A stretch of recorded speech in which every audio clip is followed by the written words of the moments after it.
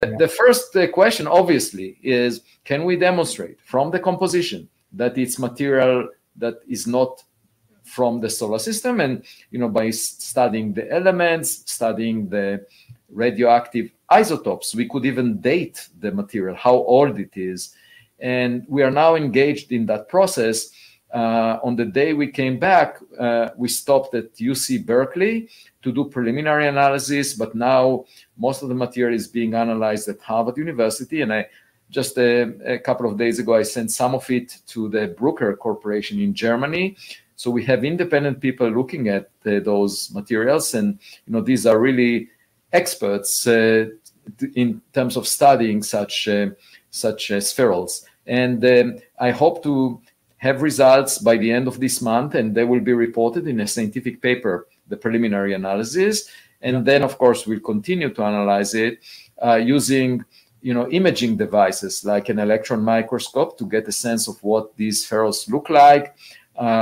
We will also analyze the composition using a mass spectrometer and other devices. And, it will become clear within a few weeks whether the material is from outside the solar system. Then the second question, the next question, and I have questions too, by the way. Sorry? I said, I'm sorry, pardon me. I said, I have some questions as well too, but go ahead. Well, the second question is whether the materials were made by a technological civilization. That's obviously the more interesting question. And you can imagine droplets of, for example, semiconductors. They would have rare elements that are much more abundant than you find in nature. So we shall see what we find. Please go ahead, ask me questions. Oh, sure. So I should say, first of all, that Admiral Gallaudet, I was thrilled to hear that he was this is our last guest. I was thrilled to hear that he was part of the Galileo project. And you have built such a great team. I just wanted to say that. Of all the people you have involved, and you're able to raise money, which is really unusual in this type of situation. And as I said through an email, that you found the needle in the haystack, you had the open-mindedness, and I really, really appreciate, and I know a lot of other people appreciate your willingness to take this topic seriously and really look at it. So the questions, well, first of all, I was kind of surprised that you were able to go exactly to the site where this thing landed, and how was that recorded accurately enough for you to find something? Well, the US government provided the location in the NASA catalog of this meteor to within 11 kilometers. That was the uncertainty. That's a big region, the size of Boston, and to find a millimeter size spheral within a region of 10 kilometers sounds like an impossible task. But we were able to localize it better by using seismometer data from Manus Island in Papua New Guinea. The seismometer recorded the sound wave, the blast wave that resulted from the explosion. And since the sound speed is much smaller than the speed of light, there is a delay in the arrival time of the sound wave to the seismometer. And from that delay, knowing the speed of sound, we were able to figure out how far away the explosion was. And that allowed us to narrow down the path, the likely path of the meteor to within a kilometer or so. And that's the region that we focused on. And indeed, we found most of the spherules in that region. We also checked the control regions far away, just to demonstrate that we don't see the same concentration of spherules there. How about that? That's really amazing. And is it possible, or has there been any type of argument that the speed of this thing could have been caused by some other type of situation, like some type of slingshot effect or something?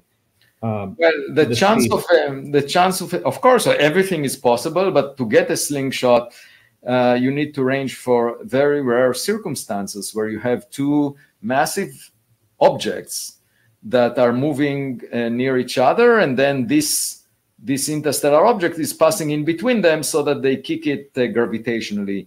That is possible, but it's very unlikely because most of the objects in interstellar space do not originate from a slingshot. They originate from a common source because these are the most abundant. So to find the first one to originate from a very rare arrangement where you have two massive objects ejecting an interstellar object is unlikely. It's possible, but then you have to explain why would this be common? Why would most interstellar objects originate from slingshots? Why not from the Oort clouds of stars where we have a huge number of rocks and they can be dislodged very easily by a passing star? These are the most common environments. You have lots of rocks in the solar system at 100,000 times the Earth-Sun separation. They are very loosely bound to the sun. Their typical orbital speeds are 100 times smaller than the speed of the Earth around the sun. So they're very loosely bound, and a passing star can easily dislodge them. You would expect most interstellar objects to originate from the outskirts of planetary systems like the solar system, because it's easy to kick them out by passing stars. I see. And imagining a situation where you have, for example, two stars close together, and from their vicinity, within this tiny, compact environment, you eject most of the interstellar object, that would be, a very unlikely proposition, because most of the rocks reside in the outskirts of planetary systems like the solar system. So it's possible, but it's unlikely. And it's also possible that somehow the first interstellar object belongs to 5% of the population of stars, that it came from, an unusual outlier. But that would be, again, unlikely. And why would it have material strength that is higher than the typical space rocks that we find in the solar system? You need to explain two facts in the first interstellar meteor. So, it's possible that there are some astrophysical environments that produce a lot of objects, and these environments are very different than the solar system, of course. So then we will learn something new about natural incubators or environments that produce such objects. That would be new knowledge, which would be very interesting. Yes. However, it's also possible that we are dealing with a technological object. Now, they obviously carry some iron in them to be picked up by the magnet, right? Yes. No, I mean, the iron we detected directly by putting the spherules inside an X-ray fluorescence analyzer, which is basically a device that shines X-rays. Just like when you go in the airport, you pass your luggage through X-rays.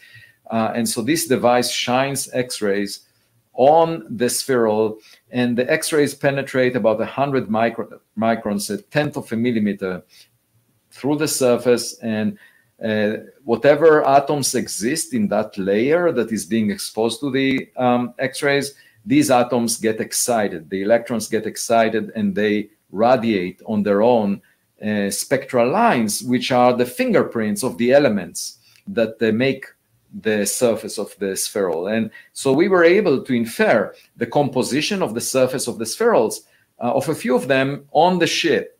And we saw that most of them have mostly iron, basically something like 84% or so. So, and that explains why they were magnetic. And of course, we were worried that perhaps the materials will not be magnetic. We had a sluicing device, which is being used to find gold, for example, and based on the density of materials that distinguishes them from the background. And we used it only once, but as soon as we started collecting spherules, we realized that we have spherules, we decided to stop using the sluicing device and just focus on getting as many spherules as possible so that we can analyze the composition of the object to a better precision. Now, are these things spherical, perfectly looking spherical, because of a gravity situation. I'm trying to figure out, I know if something's like doesn't have any gravity around it, it'll become completely spherical, I would imagine. No. Naturally. Gravity plays no role in tiny objects. Gravity plays a role in objects the mass of the Earth or bigger. But if you consider millimeter-sized object, the self-gravity of the object is practically negligible. Okay, so it's not keeping itself bound by gravity. It's keeping itself bound by chemical bounds. You know, the binding energy between atoms. That's what keeps it together. So it's not gravity. And then what makes it spherical is the surface tension. You know, it minimizes the energy, just like a droplet of rain. You know, why is a droplet of rain roughly spherical? Because there is surface tension. It's just like soap bubbles. If you look at the soap bubble, it looks reasonably spherical.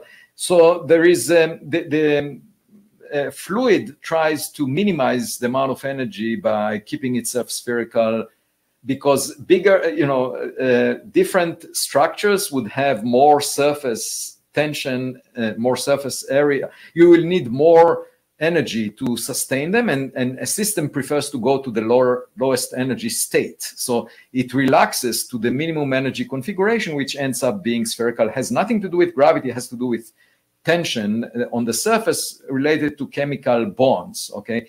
And so just like raindrops, there is also the effect of friction on the air that could give it a slightly egg-shaped structure. But we also saw droplets that solidified as soon as they merged, but before the merger product became spherical. So if they solidify just at the point of contact, you end up with a lopsided object that has, you can see the original spheres coming together. We saw one example of that. And also, when we imaged at UC Berkeley one of the spherules, we saw an amazing view that the spheral is made of spheres inside spheres. So sort of like Russian dolls. When we looked inside of it, and the smallest spheres were hundreds of atoms in size. Presumably, they solidified first, and then they were engulfed by molten iron in a bigger droplet that basically glued together the smaller spheres that condensed earlier. And then a bigger one came and contained all of those. So you end up with spheres inside spheres kind of configuration, which was really beautiful. How about that? And were you told, like, this is a crazy idea by your colleagues or anyone to begin with? I mean, just a week before we left, one of my colleagues said, oh, you know, many of us think that you will not find anything, that it's a waste of time, it's a waste of money, and why would you do that? And I said, well, you know, I'm doing the heavy lifting here. I'm actually going to the Pacific Ocean to search for the evidence. You just sit back and relax. You don't have to do anything.